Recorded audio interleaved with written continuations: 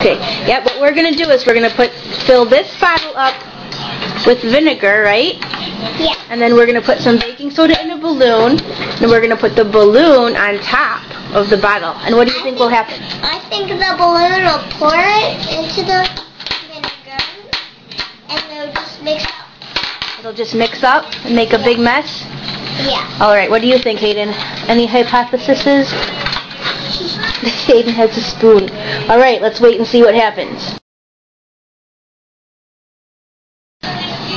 Okay, so right now we've got our bottle of vinegar that we ended up just using the entire bottle, and we have some baking soda in this balloon. And now Abby is going to show us what happens when I put this balloon on this vinegar. Okay, you're going to film it, right? Look right through there. And we're going to see what happens.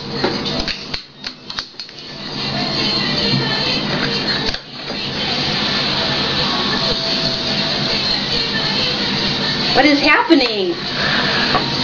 Abby, what's happening to the balloon? It's getting bigger. It's blowing up all by itself?